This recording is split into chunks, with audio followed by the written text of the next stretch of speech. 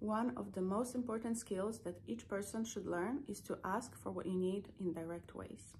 We all have needs. This is part of our human experience to have needs. There are basic needs such as food, shelter, safety, security, but then also there are more personal needs such as connection with other people, approval, passions, joy, peace. So when we are children, this is our natural instinct to ask for our needs to be met. This is why babies cry when they need something. But then as we grow up and our parents are often unavailable, they're emotionally mature, or they have their own issues that they haven't dealt with, they are not able to fulfill our needs, or they don't want to. You know, there's different reasons for that, but the result is the same. We learn that our needs are not important, or they're standing on the way of our connection with our caregivers, so we push those needs to the side. Just because those needs were pushed to the side doesn't mean that they stop existing. So the child learns to ask for those needs to be fulfilled in indirect ways. For example, being passive-aggressive, manipulation, codependency, people-pleasing, and sometimes even narcissism.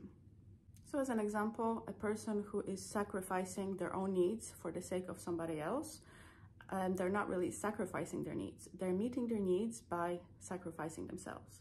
Because if they sacrifice themselves and they put somebody else's needs in front of their own, they're expecting that their needs will be met in turn. Their needs such as being appreciated, such as being valued, such as being important, such as being cared for in different ways.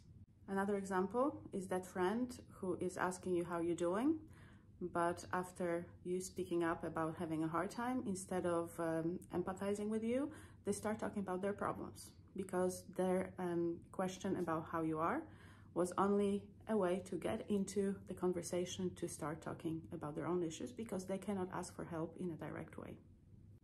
And a very extreme example of getting your needs met in an indirect way is being sick.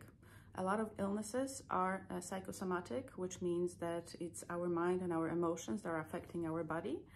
And if we have a life that is full of responsibilities and we're very busy and we always put other people's needs in front of our own, and we're exhausted and we need a break, but we're not allowing ourselves to take that break, then we may start getting headaches, migraines. We may start getting colds and flus and just getting so sick that we're unable to get out of bed just because we need some rest.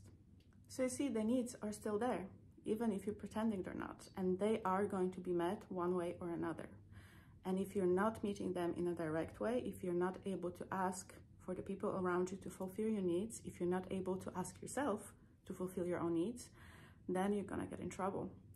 And it's not worth it. Life is too short. So learn to meet your needs in direct ways.